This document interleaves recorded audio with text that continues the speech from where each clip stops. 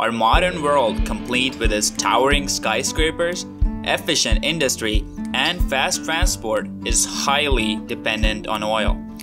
This oil comes from the rocks deep beneath our feet, made of ancient organic matter.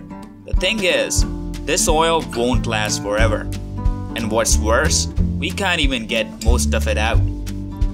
This is where specialized methods, collectively called enhanced oil recovery, come in, using science and technology to get their additional oil recovery from the ancient deposits.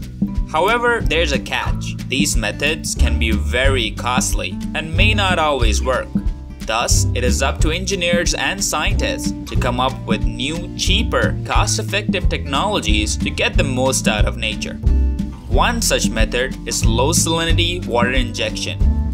This method involves pumping water into the oil-containing beds at a much lower salt concentration than what is initially present within the rock. Before low salinity injection can work though, a few other conditions must be met. Clay must be present in the reservoir, and the type of clay has a massive effect on the oil recovery. Calcium and magnesium ions must be present in the reservoir. And lastly, the injected water must have a salinity between 1000 and 2000 parts per million. Also, the oil in the reservoir must be of a polar nature. Now to the big question, how does it all work?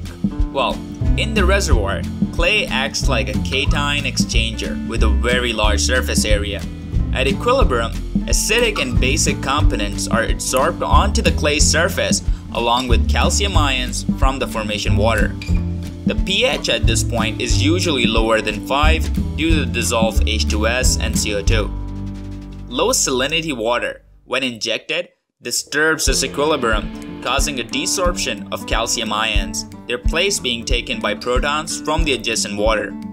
This creates a local increase in pH, which causes acid-base reactions between the adsorbed oil components, thus causing its desorption. The current research conducted during this FYP has verified a few crucial conditions observed in the field, such as the effect of pH and type of clay on the oil recovery, as well as verifying the importance of polar oil in the petroleum system. With this verification, it makes screening candidate fields for low salinity water injection a more precise process, ensuring an energy secure and bright future for our planet.